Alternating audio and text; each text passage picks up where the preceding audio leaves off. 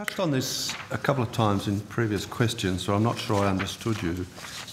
You've said the quickest way to close the gender pay gap would be for each employer to analyse their own staff. Would that reveal unequal pay for equal work? It would, Senator. So you think that's a primary contributor to... so in other words, men and women doing the same work receiving different pay? It is one of the contributors, but I mean it's a legal requirement for all organisations to pay people the same regardless of... I'm aware of that, yeah, so I'm interested to what your view is on how many people are breaking the law on that.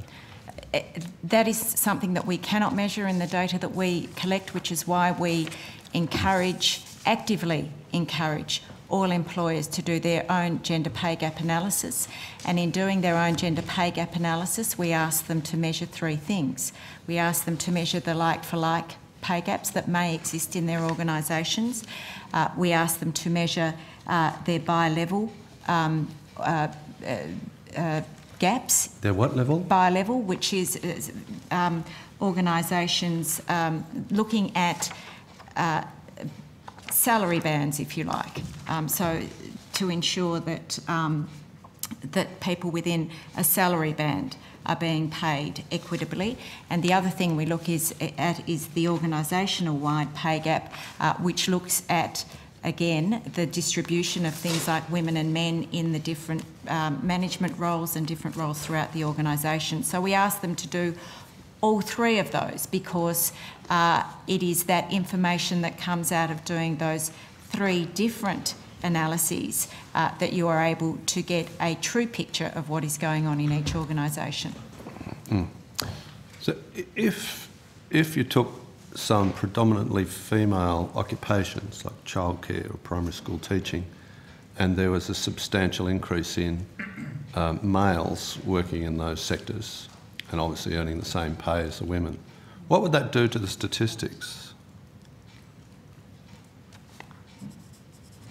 Would there be a reduction in the gender pay gap because men were earning those, especially childcare is a relatively low paid occupation? Would that change the aggregate statistics on the gender pay gap? I would have to, you know, until that happens, I can't tell you, Senator. But you arrive at your statistics. You must know what goes into those statistics. We haven't done any modelling around that, Senator. If that would you like to take that on notice? I mean, my question is quite a genuine one. If the statistics are measuring unequal treatment, that's one thing. If it's measuring different choices made by men and women in terms of their jobs, that's a different thing. So what I'm wondering is if there were a lot more men in childcare, that would be a good example. It's not a high-paid occupation and it's overwhelmingly women employed in it. What would that do to the statistics that you're capturing and your calculation of the gender pay gap? You're nodding there. I wonder whether you have an answer. Jenny Breedhoft, I'm the Research and Analytics Executive. Senator, if we haven't done proper modelling on it, so I can't give you an exact answer. Indication would be that if we have, as we measure the average, the average could then lead to a decrease in the gender pay gap. And as we know from the KMPG report, occupational segregation contributes to the gender pay gap. But as I said before, but we haven't done the modelling, and to be frank, I mean, we don't have resources to do modelling. We do analysis of the data that we collect. Yeah, no, I'm not criticising you for not having done it. There's a question as to what you're measuring or what the calculation of the gender pay gap can be attributed to. If it's due to the fact that men and women are being discriminated against in terms of pay, which is illegal, that would be a concern. If it's a consequence of the occupational choices that women make, then that's perhaps less of a concern. That's where I'm heading with this. And I get that, Senator, but I would also say it is a contributing factor. It is not the contributing factor. We know that there are a number of contributing factors to the gender pay gap. All right.